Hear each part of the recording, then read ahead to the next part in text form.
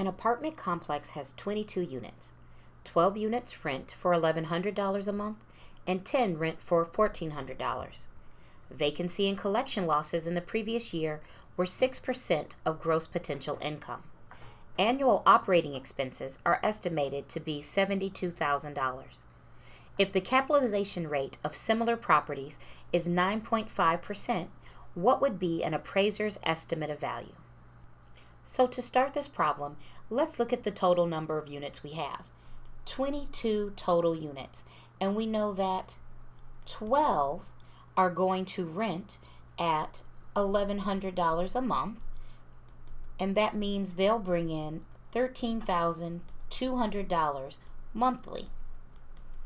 Now when we're doing these problems, we're going to need annual figures. So we'll multiply that by 12 for each of the months in the year, and that gives us a total of $158,400.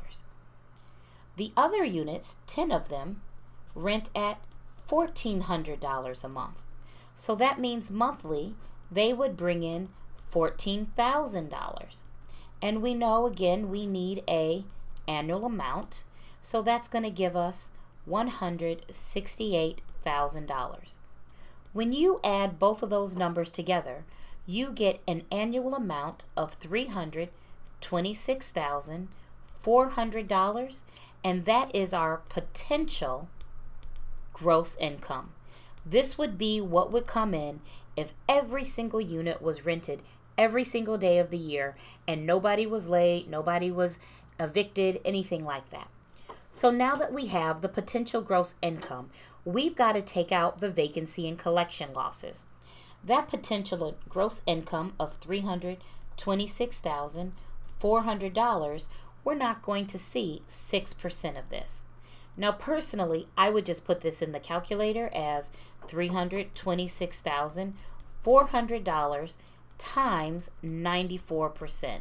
We know we're not getting 100% of that $326,400.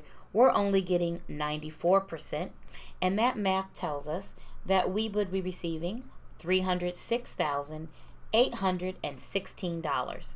This is our effective gross income. So this $306,816, that is before expenses, and we need to take those out.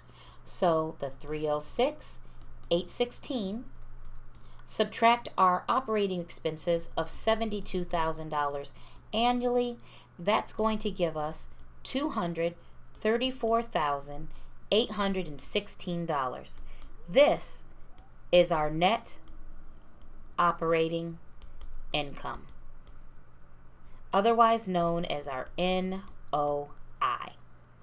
So when finding value, we're going to use the equation value is equal to NOI divided by cap rate.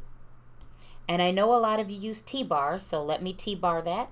You've got your cap rate at the bottom, you have your NOI at the top, and that's going to give you value. So filling that in, our cap rate is 9.5%. Our NOI was $234,816. We have a top and a bottom number, so we're going to divide. So our value for this property, doing the math, is going to be $2,471,747. Again, that's $2,471,747.